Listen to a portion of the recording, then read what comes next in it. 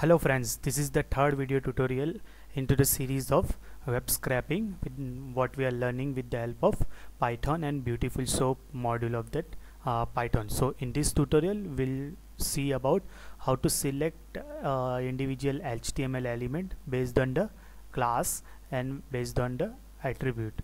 So let us see what do you mean by the class and what does the by attribute. Based on by class and attribute, how we can find individual element of HTML with the help of this BeautifulSoup module.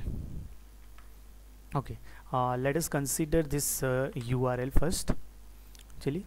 So this is a different URL compared to what we used in the earlier video.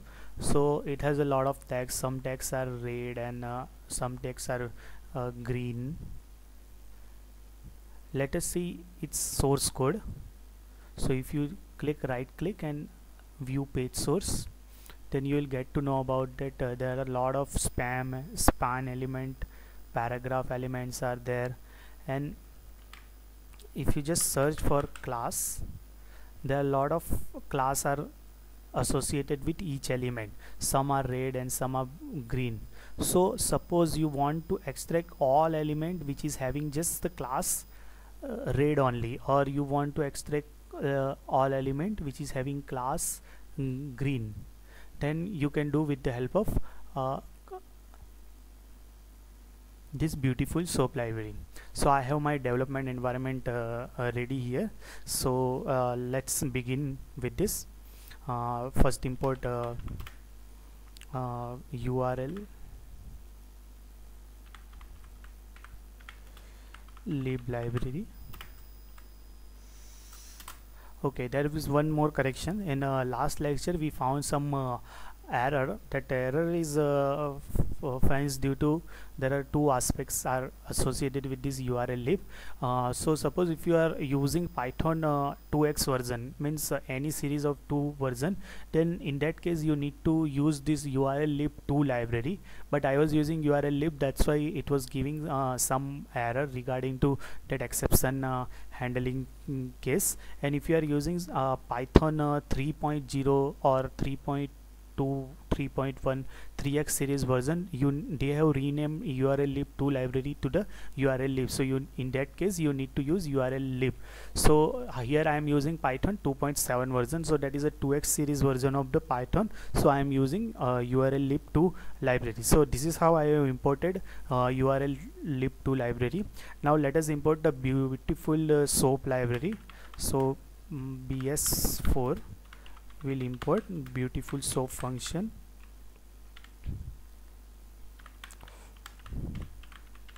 from it. Okay, that's all. So let's first fetch this URL. This is what we did already earlier, like in lecture, with the help of URL open function.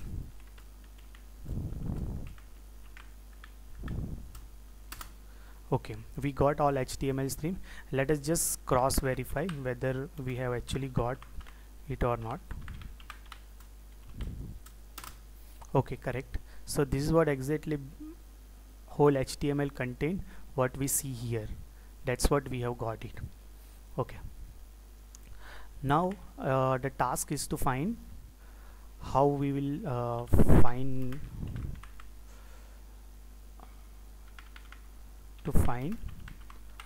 all element having class red. Okay, let's see how we can do it with the help of BeautifulSoup function. So let's apply this HTML plus to the BeautifulSoup function.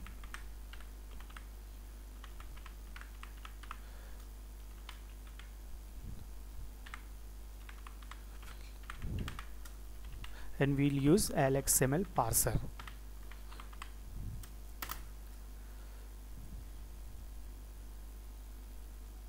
Okay, there is a typo here. Okay, so we have got the BS function. That is where actually whatever the simple HTML string we have, BeautifulSoup function has converted into object level hierarchy, that where the individual content lies. Now we want to find all elements which is having a class red. So what we'll do, will bs dot, it has one method like a find all, so it will find all element and will supply argument like a span. So it will find all element which is having a tag name span, but we want to find all element which is having a class red. So in this way you can supply all element having a class red with a tag name span, and we will put it into class tag list.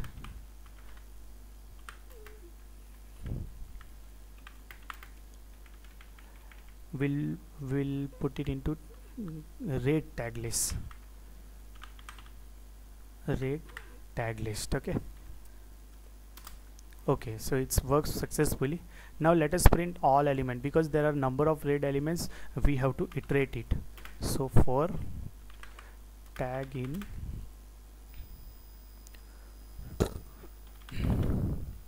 red tag list, and let us print all individual element.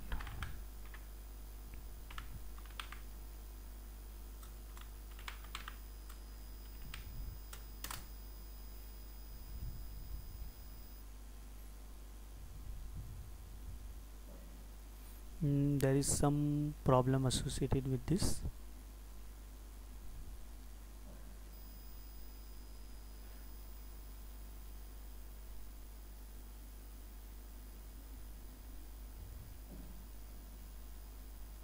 Let me print this red tag list first.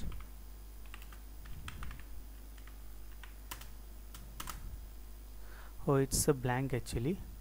Let's find the green one first.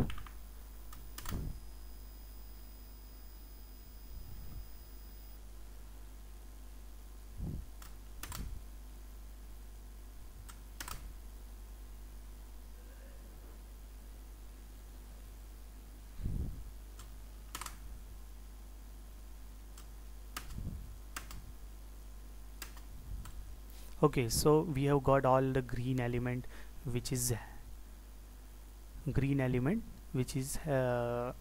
class having a green tag. Okay, now let's print those green. So instead of just red, we'll put it as a green and we'll display the text. Okay, so it's working fine. That is all because of some session issue and all those there. So if you write the full code inside the single cell, there won't be any mischievous problems. So if your concept is Anna, let us cross verify with the help of our source code.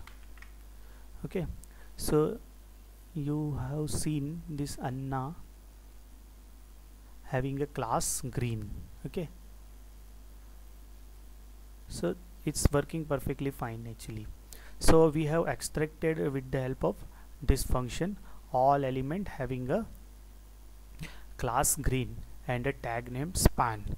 Now let us consider the second one, which is how to select individual element with the help of attribute. Now attribute means we'll see about the ID.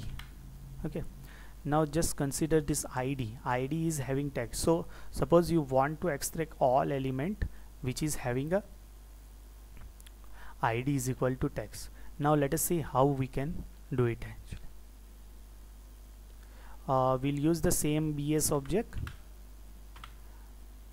In return we'll put it into text object. Okay, find all.